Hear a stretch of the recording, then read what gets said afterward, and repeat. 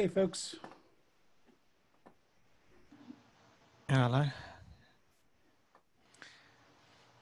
Nice forest. Yeah, I actually got some more pictures I gotta post. Give everybody a couple of minutes here.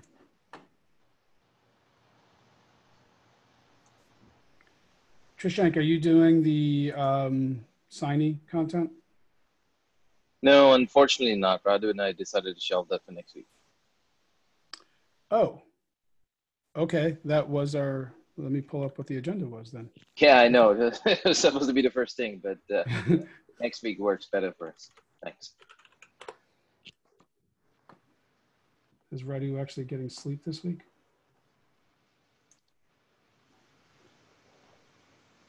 I don't know how he does it. Oh, okay. And you deleted this. Okay.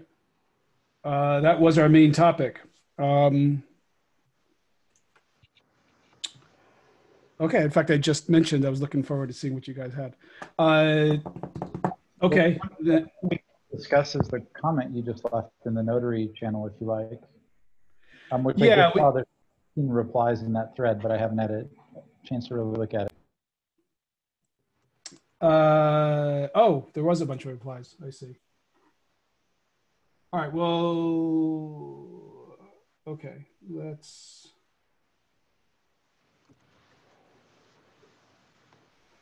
Okay. Why don't we do this? All right, I'm a little thrown because I was really looking forward to the signing thing, so I'm trying to figure out, and I was actually not sure we were going to have time for the other. All right, so what I had on the agenda was actually, so let me just pull it up here.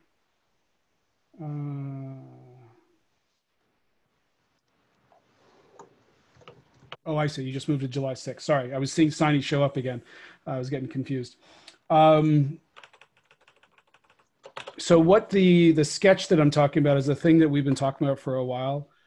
That might, I'm going to propose we talk about that for more, in addition to just being on the agenda. The whole goal of this one, and let me just put it here, and I can share my screen as well.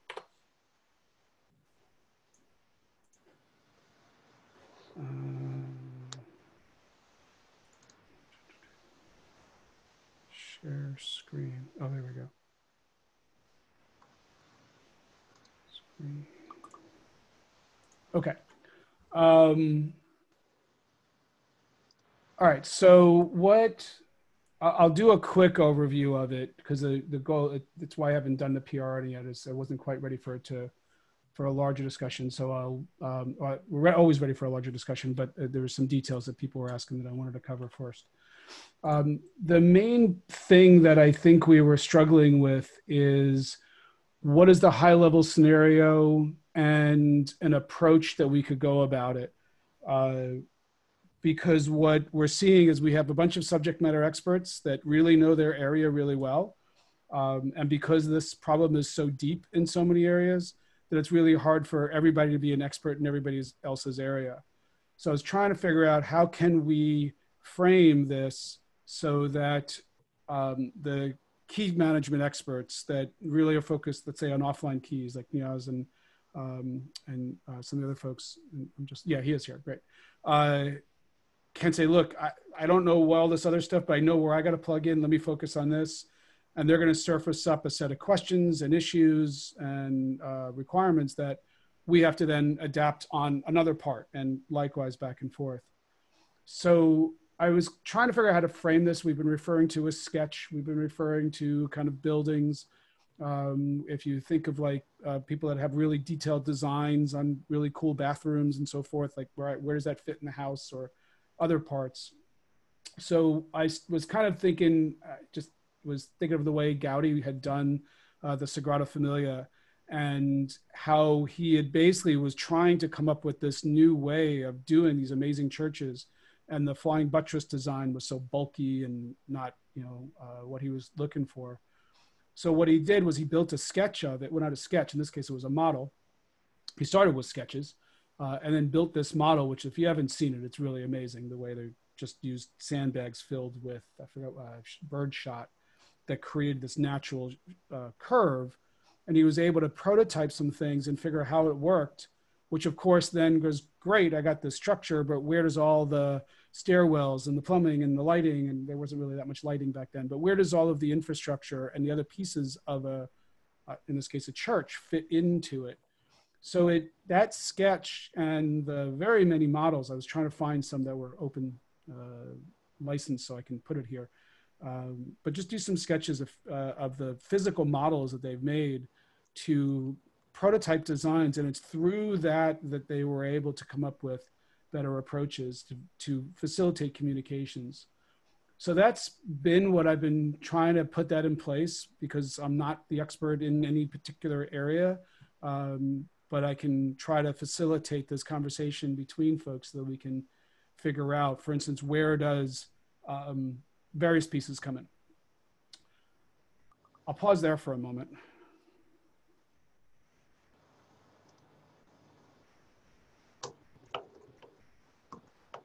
Thoughts?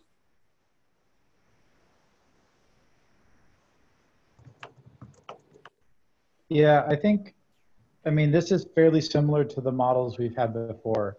I guess one thing that's been a little harder in this community is usually when we've worked with other folks in, like, for instance, the automotive space, like I guarantee you that I know 100 times more about cloud deployment scenarios than I knew about automotive when I first started there.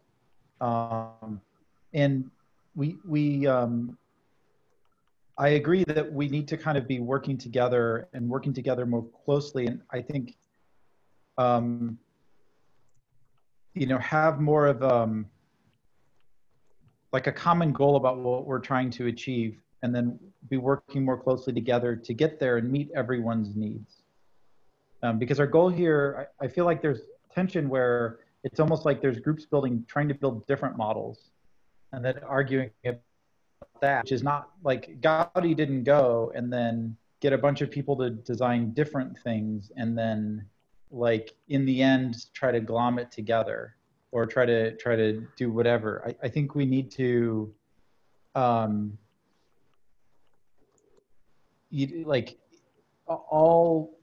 decide that we're going to try to row the same boat for a while and see how that goes, because I think the kind of trying to pull different directions is what's causing this to be problematic. Agreed.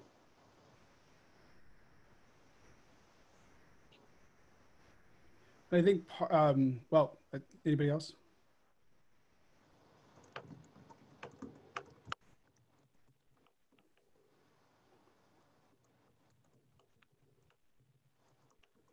Okay, so part of it, I think, is this is why we're trying to get the scenarios down up front, done up front, was that we could have that as the basis on what we're working on. One of the things that I've kind of see us get, very focused on, and this is because that's probably your expertise in this area, Justin, is the update scenario. And, the more, obviously, the update framework has a lot to do with that. And when the more I was reading, the more I was kind of seeing that's the pattern that's consistent with what you've been representing. I think what you're seeing is that's a build. There is a build scenario where that is important, and we still, so it's not like it's not important. We do need to think about it. But when we think about doing deployments in the container space, we talk about them in very immutable fashions. Like, you don't actually update a tag and ask a bunch of people to update that particular reference thing, because it creates an unstable environment where you have multiple instances that could be out of sync with each other. Whereas in the base image update, we want that, because I want to know that I'm referencing version 14, something. And when security updates come in, I get those because I'm referencing that thing, but I then have to test them and verify them. The other angle to that is the idea that there's this sole dependency, not sole, but a very heavy weighted dependency on a public registry that all environments pull from. And the thing we're seeing more and more is customers want private copies of theirs, even of public content, so that they have the ability to pull that public content in, including the updates to a tag for base images, base artifacts, and then test those. And then they reference those in their private environment. They have like a corporate set of artifacts that they reference, that all teams would reference, even smaller teams. So I think it's a combination of those two high-level bits that would help to figure out where they fit in, because then we get into details of repos and ephemeral clients and other stuff that I think will flow out of that we can figure out how to address some of those. But they're kind of rooted in the scenarios.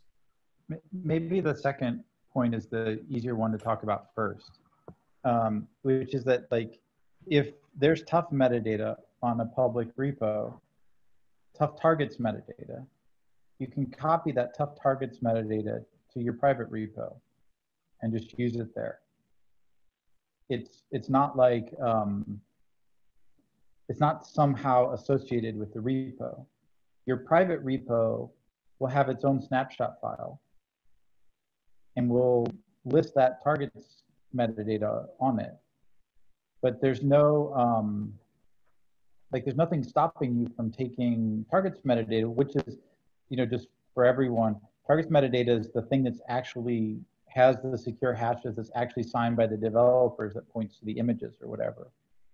So you can, I think the second case, you already sort of have this with the tough design. I think the thing that I struggle with is we keep on, we talk about it as if this is an assumed fact and it's easier to use, as opposed to, I'm still struggling a little bit of, is it really we start with the end result and we could use it here, but the question is, should we, and how does it apply? When I see things like the client initialization is out of scope, that, that concerns me. The complexity of trying to pull these things together, I think we're real quickly going down a rabbit hole again here. I mean, you laid out. I think we're starting with the place of, you're arguing that it's okay, we can use this. And I'm saying, I'm still trying to understand, what is the purpose of it? Like, what problem does it solve? Right. I mean, we're going to have kind of deja vu in this meeting all over again. We're welcome to go back through the scenarios and talk about the problems, and talk about why, when you have tag matching, the repository telling you what your tag latest matches is problematic, that you need signed metadata from the user to do that. Like, fundamentally, if you don't want the repository to be able to control what a tag points to. So, and that to me is an important use case or attack case. Even if it's common that people use tags differently, it's not always the case that they use latest. Sometimes they do, but in those cases, it's important. That, and about, I don't know, half a dozen other reasons that we brought up related to all the problems with snapshot and everything else that we talked about. There's like a whole bunch of small but seemingly important little reasons there. But the case of copying metadata over, I mean, you brought up two cases. You said copying metadata over. You can literally just take and copy targets metadata over and stick it on the other repository, on the private repository, and that works just fine, right? So there's, and if you want me to talk in more detail about why that works or what happens, I can, but that's sort of like, that's a non-issue. The first point you brought up was saying, oh, this is for updates, this is whatever.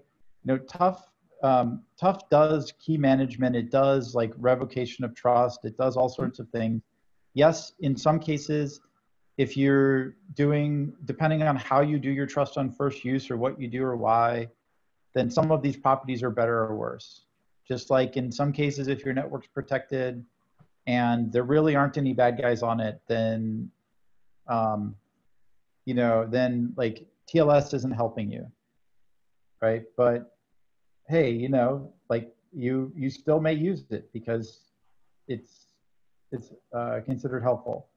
So once again, I feel like we've kind of gone backwards. Like I felt like you laid out two things that were quite constructive that we could talk about, and now it's kind of like, well, but yeah, those two things maybe are solved, but let me move the goalposts and talk about the things that I think are a problem. Like Tough doesn't mandate a way to deal with how you do trust and first use.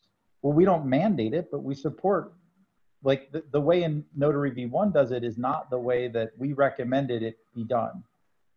And you know, isn't the way that I'm aware that any other group does trust for this. It's still supported. We could do it in Notary V2, and some people might in certain environments, but this isn't like, you know, this isn't like the fact that Tough allows you to pick a couple of options here isn't necessarily mean that Tough can't do this problem. It just means that there's multiple paths that different people have chosen. So I don't know. Like let me shut up for a bit and let others hopefully respond and weigh in.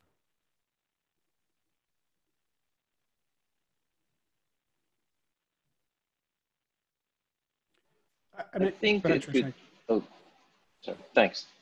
I think it could just be a mismatch of honestly just language and expectations. Really, like I think the way we design Tough now, and we made like a radical change to it, right? Like with design option 2, with the Merkle tree snapshot metadata, we're fairly confident it will work with all of the your deployment scenarios. But I think what's not clear to you guys is that really is the case, especially with things like that seem to pop up all the time, like bootstrapping root metadata, which we think is a fairly simple problem, but maybe it is just something we're not understanding here. So I think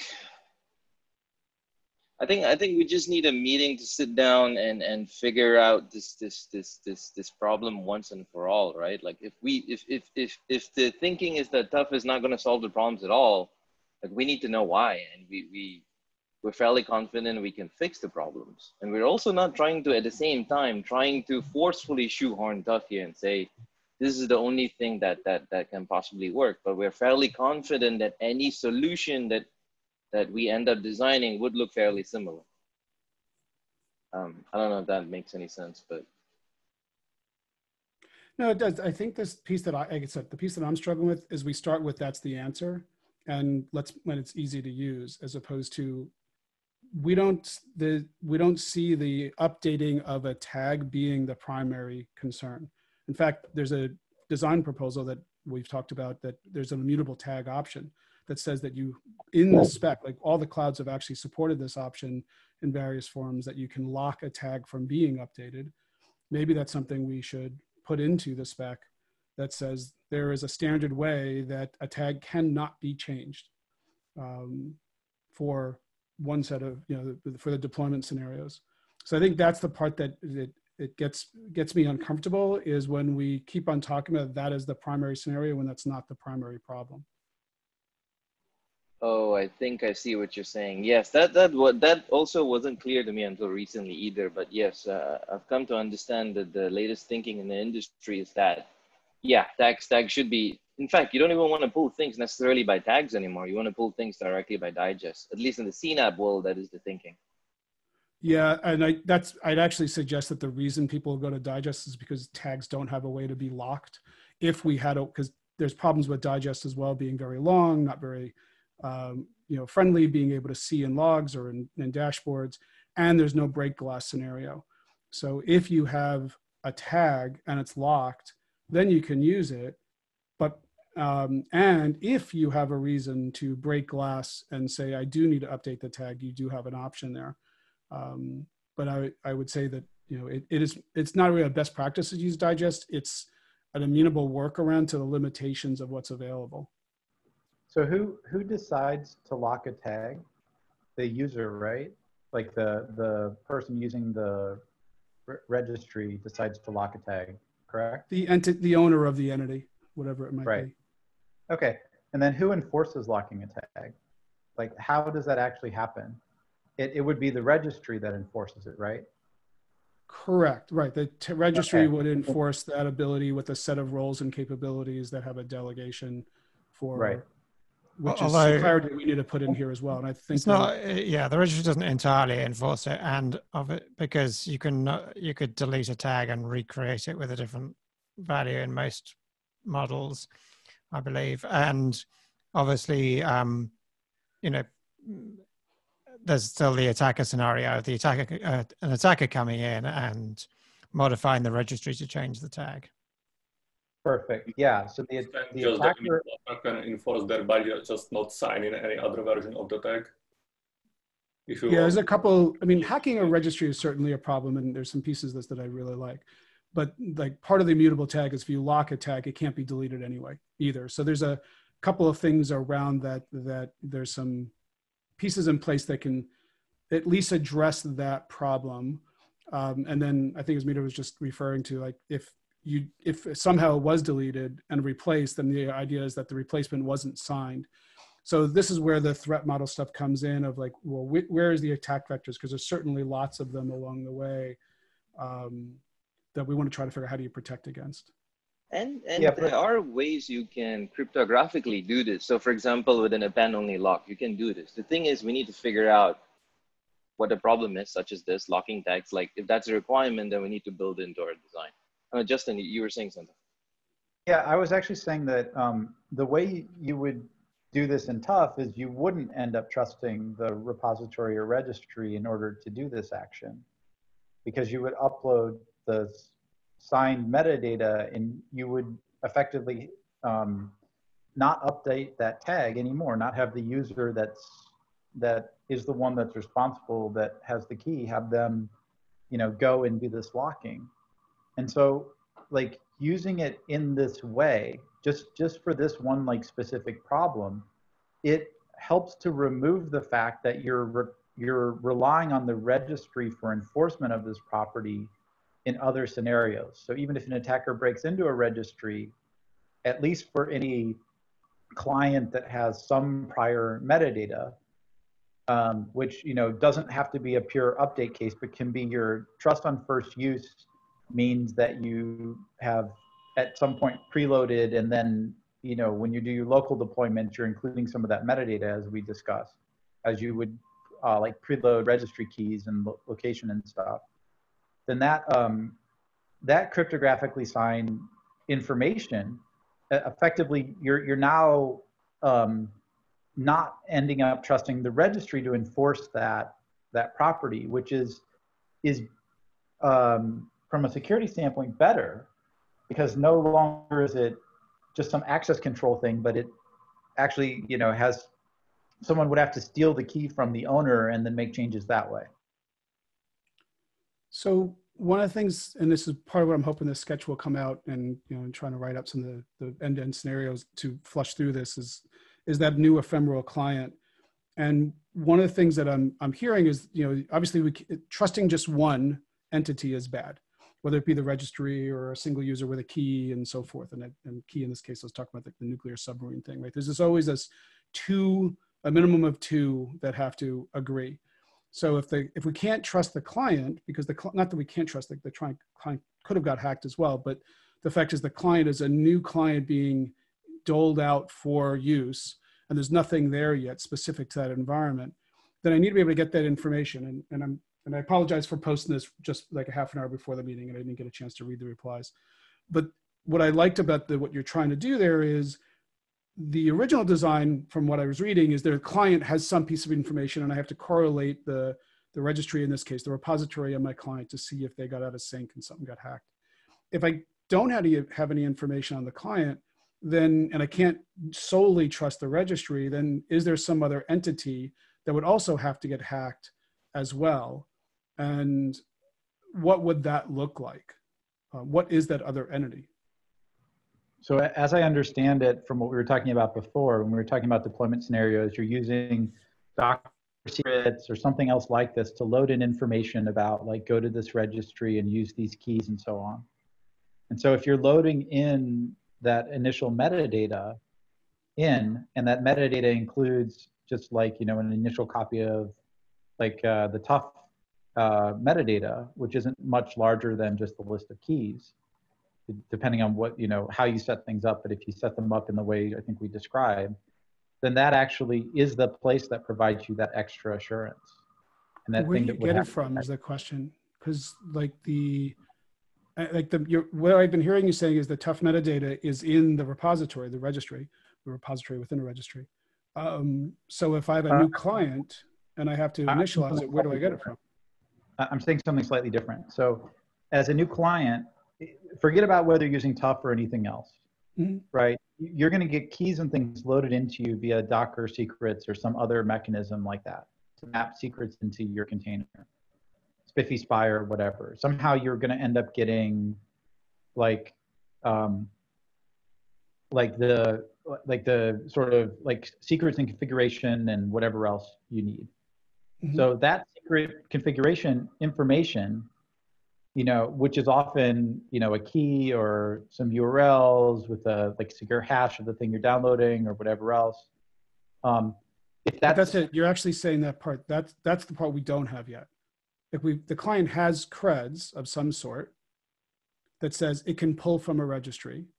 It has some policy that says what it can do, but where does it get that metadata that you're referring to then have the comparison? The same way it gets its cred and its policy. Because so we store it in a separate entity? Sorry, say again? We store it in a separate entity than the registry? Yeah, so you're getting your creds and your policy from an entity separate from the registry, right? Right. So just your credentials effectively just include the initial metadata. So and then there's a service that keeps that second store in sync because it's doing the timestamp metadata and periodically pushing it to this other entity that both would have to be hacked. Well, yeah, I mean, credentials and policy are typically going to be in a configuration system and long-lived. They may perfectly well be a year old if this recency freshness enforcement requires them to be regularly updated. That's a new mechanism. I'm not saying it's not impossible, but it's definitely new. It's not trivially derived from just obtaining the policy. Well, I think you just need the root metadata file, which is typically long-lived anyway. Like it's supposed to expire in a year. So that should be all you need. Right? Then I lose the freshness basically because I start with a blank state. It's not worse than not having the freshness enforcement in there. It's just that the ephemeral files don't have it. Well, the freshness guarantees is given, sorry? The freshness guarantees is given by downloading the timestamp snapshot, which can also be bootstrapped. I mean, it can be a year old, which is not going to give you the strongest freshness guarantees, but certainly better than having nothing. So I think that the root of what we're talking about, there's some detail about what data and how long and so forth, is there's this other process that has a different way of getting, a path of getting information from the registry to get some snapshot, some metadata around a particular, each repo, and it's stored in a secondary entity so that an ephemeral client that comes in that wants to initialize, there's a set of information it has to get. And obviously, if it's getting keys, there's a certain amount of trust that allows it to get the keys so it doesn't get the wrong keys or the wrong configuration. It says, instead of go to my trusted registry, go to bad trusted registry and download this code that will send out all credit card information. Like there's a certain set of boundaries that are put in place. And it's not that any one entity is trusted more than the others, is there's this correlation of, in order for somebody to hack the system, they literally have to get into multiple highly secured entities. So as long as there's a process by which that takes this metadata out of the registry, puts it in some other location, and that process has to be almost a third trust boundary. Then as a client, I come in like, hey, I woke up from the world. Why is everybody wearing masks? Okay, let me just get to work, right? It says, okay, let me get some key information from here and that's secure. And based on that, I go to over here. And then as part of the thing booting up, it does a check and says, okay, that information I have from there matches that. Now I can proceed. Is that kind of fit into what we're talking about? Because that, to me, would solve some of the concerns where I've been worried about the complexity and where does it add value in this scenario, not all value, obviously.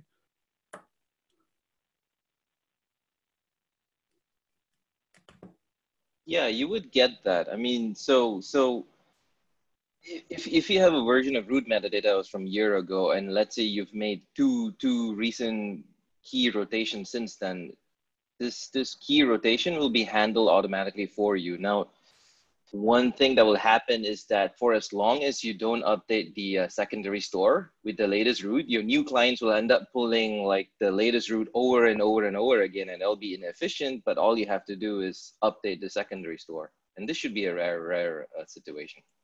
And you can do it once a year. You can do it once a month, once a week, once a day. You know, the frequency by that which you do that is a balance of performance and security, if I understand that right.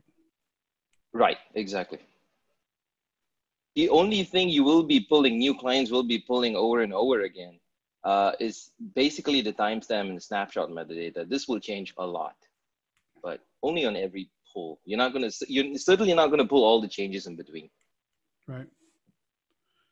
Because the way I think about structuring this is like a deployment, if it's a unique tag and we have this way to lock tags so they can never be updated, then the deployments don't need to do this kind of deeper checking. There's something there that I don't know exactly what the details are. We have to figure that out. But certainly in the build environment where it's not critically timed compared to a production deployment, it is a dangerous time because you have new code being pulled in and so forth, that it can do these deeper checks and says, hey, I am in a build environment, do support base image update tags, right? The version of the thing gets updated for security fixes. It could break because the security fix breaks functionality compatibility. So there's always extra work going on then anyway. And then we can do this tag update scenario where we're trying to make sure all the rich metadata is done. That, what feels good about that is I'm doing the more complex thing and the more scary thing when it's not critically timed, and the more critical deployment thing where I'm trying to literally start a function in less than a second, and I want to be able to get some content to be able to do that. I can still get the right level of security because I never support an updated tag. So it seems like a balance between the two. And maybe it's making sure that that's in the scenarios. I think I have builds in the scenarios in the sketch. Yeah, the way the design option 2 is structured, right, is exactly to address your concern, which is that performance is key here. You don't want security, but you don't want to block on it.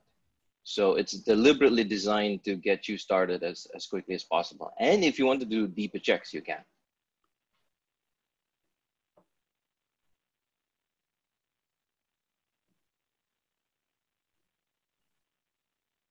Thoughts by others?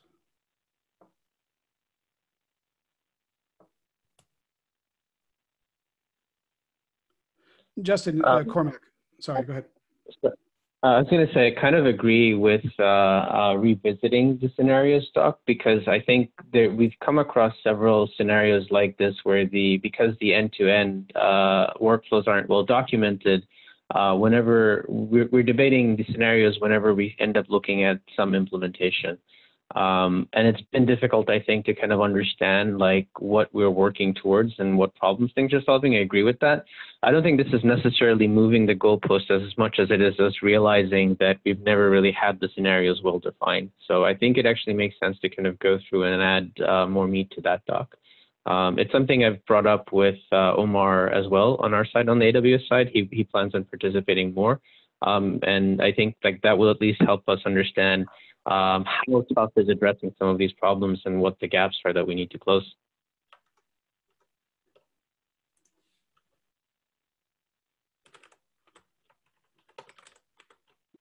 We have one of the latest PRs on this that we can maybe continue to work on it. Yeah, here we go. I'll paste this in the Slack. Slack team. What are we on?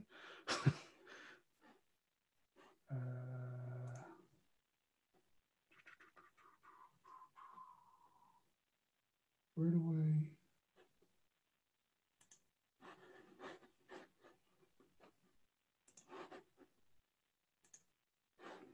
It's interesting. It doesn't give you the chat window when you're doing this. Okay. So definitely let's take a look at this. Make sure that we're not missing scenarios or where there's clarity we wanted to follow up. That's the PR to the scenarios that are in there now. And remember, we wanted to separate the threat modeling from the kind of the scenario ones. So we saw a good start with that, the threat model ones.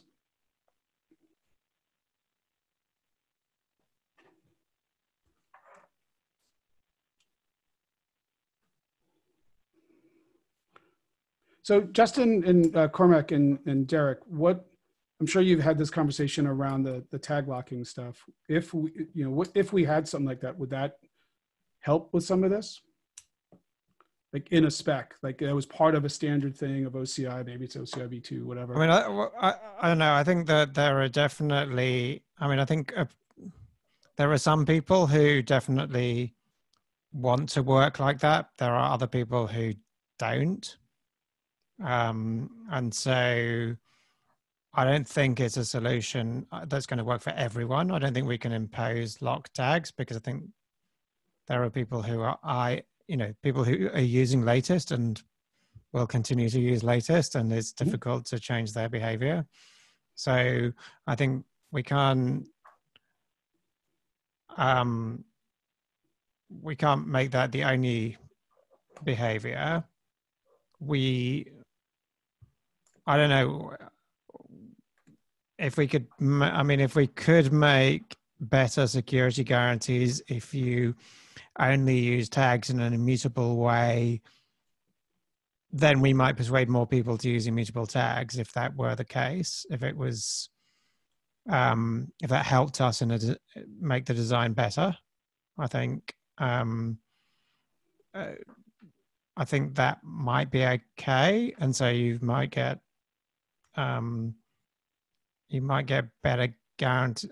Well, it depends on exactly what the guarantee, what that really meant. But I could see a situation where we could discuss that kind of trade-off. So it's interesting. You went the other way. I was thinking when you started saying people following a certain pattern, is there's people locking to digest because those are immutable, but not very friendly from length and readability. There's a locked tag, which we don't really support. And then there's the latest tag. I always air quote because latest should, anyway, a stable tag. But it's what we could do based on what we just said prior to this with what Trishank was saying with design option 2, I think, is you could still get security on latest because we're going to need that on build. It's that it's a more heavyweight performance implication thing. So as we all see with people learning containers, they will learn one way and it'll work. And for performance reasons, they want to do it a slightly different way. It becomes a tweak. So in this case, it's not that it's an insecure way. It would still be secure because we need it for builds. It would just be less performant and more. Yeah, I think that's definitely the sort of we could definitely, that sort of trade-off's definitely acceptable. Yeah. Okay. I mean, for me, I don't think there'd be much changes to the spec to support something like tag locking. I mean, we could define an error case. Or maybe a condition where when you upload, you can set a flag that says, like, mark this as locked. But the registry may or may not ignore that in that case. For me, what I'd like to see happen more is moving tags and digest as not one or the other, but kind of 2 dimensions. So like, for example, in Containerd, we have tag at digest to represent, like, you could pull an image and you pull latest and then you pull latest again. That same image is locked there as latest at what the previous hash was. We keep track of the timestamps associated with that. So I think one of the things we're missing, not just the locking, but the actual like tag history and making sure that, especially for like provenance reasons inside of Notary, that we know when everything was signed, because we know that just because a tag got updated doesn't mean that nothing is relying on the previous tag version for deployment. Is that how you do the performance hop, so you can see if I have the latest version by checking if the digest matches the tag? We do that, yeah.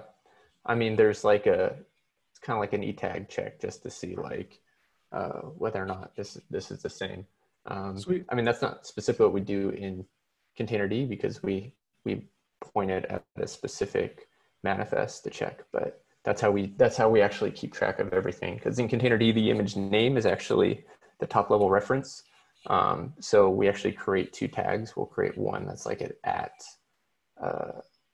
digest and one without it, so that you can keep the other one around after you pull a different version. And the tag history has always been a challenge. I don't know if I've seen anybody that does it really well. Something we've wanted to do is like, if I do have an update and it's broken, how do I get to the previous one? Like, there's no good historical index thing, so it'd be nice to have that formalized as well. But that's a good fallback and usability. I think the locking, that feels like a good trade-off, I guess, is what I'm kind of getting at. Is you can go all the way to digest, you can go to tags with a lock and have some confidence of performance, and then you can, for what we would say is the best practice for deployments anyway, and then for build scenarios where we do want to support the updating of a tag, we can do the deeper checks. And we do it in a way that the client isn't assumed to be in a previously known state. We have to do this separate entity verification process. Yeah, and one thing to keep in mind is some implementations of the registry, the actual storage are fairly eventually consistent. So like you could push up the same tag to two different, it's kind of the latest wins, which isn't great. And that's really why you need something like Notary or something if you really want to enforce that behavior. I should note that having something like the snapshot metadata actually gives you auditability for free in this sense. If you keep adding every new snapshot metadata to something like a transparent log, right, which is an append-only log, you could actually audit whether or not people have mutated tags. So that's an interesting property to have. Yeah, being able to, like, there's no standard for a tag update scenario for good or bad reasons. It's something you can put in your diagnostics and logs, history, but there's no standard API that anybody could run for some security scanners. Hey, here's the way AWS, ACR, Azure, and Google do it, and Docker Hub, and blah, blah, blah. Cool. All right. Thoughts? I wanted to talk about, I put on the agenda that I want to talk about the ephemeral clients thing. So, in particular, I mean, I think there were two things about option one in the signature design doc that I think are problematic. One of which was the discussion we were having about actually the feasibility of constructing independent sets of images, which is pretty unclear that I can work at all. But the second thing, can you elaborate on that? I'm lost. It's not. It's there's a side conversation that Samuel started, but it's not clear how you could actually even partition a registries into sets of images with different permissions in any useful way, because you don't really know what a client's permissions are until you actually try and do an authorization check on it. So if you have something that can just tells you if something has access to something, you can't necessarily create sets from it. I'm a little lost. But that piece is read the conversation. That's actually not the bit I want to talk about. Okay. But the other bit I want to talk about was the fact that I think we need to actually have a position on ephemeral clients, because the other problem with this is that clients have different security guarantees depending on which images they've downloaded metadata for. So effectively, we got very path dependent security, and I think we need to have a position that ephemeral clients are an extremely important case, and therefore that's the security. Given that in this option one, it's always the worst case for rollback protection. We should basically say that this is and is also in the other docs from last week, because I wasn't on last week's call, but like you basically get much worse rollback protection if you haven't pulled things before you're ephemeral, and we should treat this as being the normal case and optimize for that case rather than assume that clients have actually pulled metadata before. So I think both those things effectively are ruling against option one as being feasible. So they both of those kind of mitigate towards something more like option two. But I was thinking, Azarine, that the Merkle tree design is looking a bit more like a transparency log than and like maybe a transparency log is more what we want in order to provide those kinds of guarantees, because it doesn't, rather than assuming that clients are constantly pulling metadata from registry, whereas in fact we know that a lot of clients are ephemeral, and that that's more like what option two is starting to look like to me, sort of as it comes together. Yeah, I think what you're saying makes a lot of sense. I mean, I think we had a little bit of hesitation because we felt like a transparency log was adding a lot more complexity. But I think what I've understood a little more is the difficulty of getting people to provide a more current piece of metadata themselves is in many ways higher than the difficulty of running something like a certificate transparency log to store what would really be the snapshot or the hash of the snapshot, so really the timestamp metadata would be. And then once you have that, then it's easy to go and reconstruct what you need using like effectively the Merkle tree signature stored inside of a transparency log. Yeah, I mean, I was kind of thinking of it essentially as a service to retrieve the information that you don't have. Yes, basically, a lot of sense. Yeah, and so if we want to design something that we don't have it, then having a service that gives you the information you need does start to make sense. Yeah, I completely agree with this. I think this would be a good way to do it. Now, of course, you want the service not to be trusted and da da da da da. Yeah. But I think this would be a very natural way to merge the things together.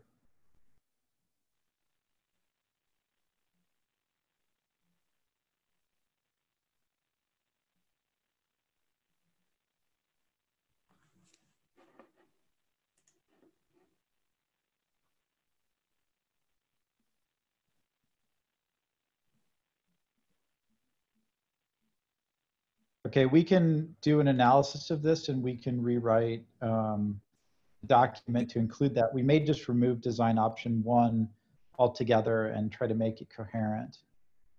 It seems like that might be easier. Does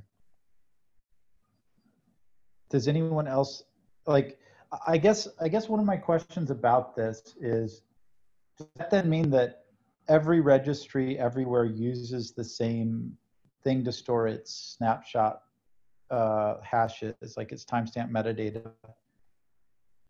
Do we run this as like a public service that anybody uses, or how do we do this?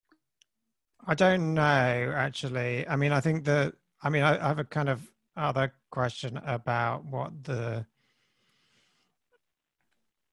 I mean, I think that you've been working under the assumption that the registry is the right organizational unit size. I'm not sure that I'm convinced that that is the right size. And I guess there are two options. There's bigger than that, i.e. it's global, or there's smaller than that, i.e. there are more routes than registries, and people are, there's a number of people that's independent from the registries who are maintaining routes, and I think that those are still all potentially design options for the whole thing. So design but I options. think, oh, sorry. No, I mean, I think. Yeah, go on. The place where we kind of landed on that is that instead, so in TUF currently, the targets, the root of your target's metadata is comes from the root file. So the target's metadata that you care about comes from there.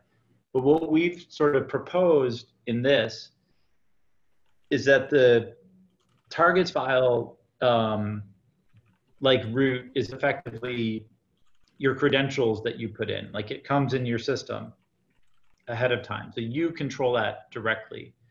So the root file can be uniform and can be uniform across the entire registry because all it controls is snapshot and timestamp. So it's no longer actually a very security sensitive role in the system. It's gone from being super important because it controlled targets to being, you know, the thing that lets you deal with compromise of snapshot or timestamp. I don't know if that made any sense or if I just said something more confusing than I meant to.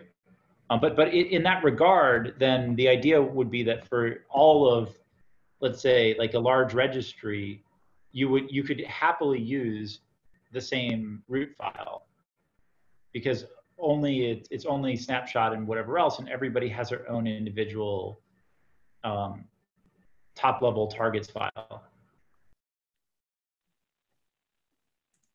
This is tab 13, by the way, if you're looking to figure out where to go for this. Okay, I think it would be helpful to kind of call that out in the doc a bit more clearly, maybe, because. Okay, we'll make this all more clear. Yeah. It's enough of it is out of date that we probably need to like almost start fresh, not quite start fresh, but at least look at everything and strongly revise it all. Yeah, I agree. Especially trying out design option 1, which at this point is more confusing than illuminating. Well, we've thrown out 2 options now, so which is, I think, good progress. So actually, like, I think it's definitely clearer if there's one option that we're kind of iterating on at a time, and then finding, rather than, because it's actually, then you can just explain that one option rather than having to say there's still alternatives. So I think, I do think we need to talk or think a little more about what to do in the private repo case with, if we're really moving to this only certificate transparency log style thing, whether they have to set up a private instance just to do that, which does make sense. I mean, I'm not saying it doesn't make sense. That would be a very logical thing for them to do in that case, but we would just have to mention that as this is the way to do it. Yeah, we should really be careful about some of these. I mean, we're seeing more and more and more these air-gapped environments becoming the norm. And for anybody that's been following the MCR thread, we've had to change data endpoints. Like customers do not like their clients having access to things that they don't own. So we need to not make it only for the big companies to implement because it's really tough, difficult. You know, it needs to be something the average company can do very easily to be able to have their environment be completely trusted and isolated. Because it's not, I wrote it in one of these things, this is not just, you know, submarines in these large esoteric scenarios. These are, the average company wants everything locked down from anything public as a standard security measure. And they only move content into that environment in a trusted way. And then the way they move content into it, that's the part that gets more secure. But it's the fact that they have an isolated environment is the standard. Yeah, I think having them set up a container or whatever that runs their repository or their registry, having them set up one that runs like the certificate transparency log sort of thing, feels like it might be the right, might be usable enough. I don't know what others think about that, but.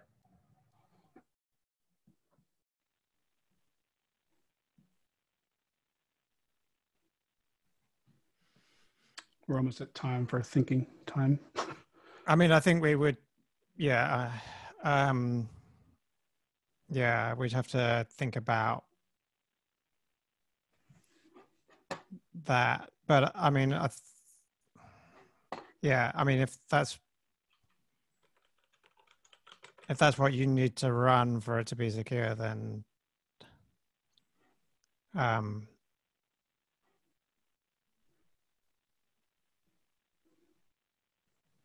I would say with all I'm these, I'm curious about whether I mean, how much we could. I guess the question is what properties are different from the whether we could bundle it into the registry, whether we could include the transparency log as part of the registry, whether it, or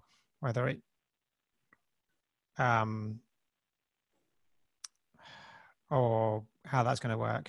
I have to think about it. If you stick it in there, if you stick it in there, it's basically just the snapshot and timestamp with keeping history.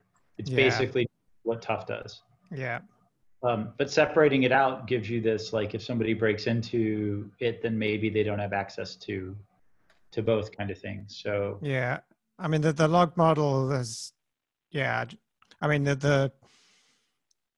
yeah, so, and you need other people potentially to replicate it for you. I mean, the public transparency log model has actually been working reasonably well in the sense that people have lost their keys and things, and it's, but not everyone has simultaneously. Yeah.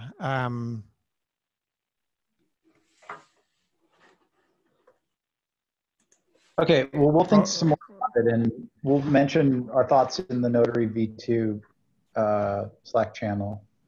But we'll try to revise. I'll try to go through with Marina and anybody else who's interested, and go through and try to revise this our things so that they make design option 2 be the design option, and we'll talk about using this sort of transparency log way of this, looking at this metadata as though it is the one true way. Because I totally agree, like, with something Justin Cormack said, which is that, you know, looking at one option and walking down that path is the right way to go, rather than trying to pull in different directions, and talk about all that. So we'll fix our mistakes in that area. Yeah, and keeping track of why we switch the other one so we don't loop back around and repeat it. So having one is good, but maybe capturing why we decided to go that one versus the other, to help us stay on that rail until we find the next issue.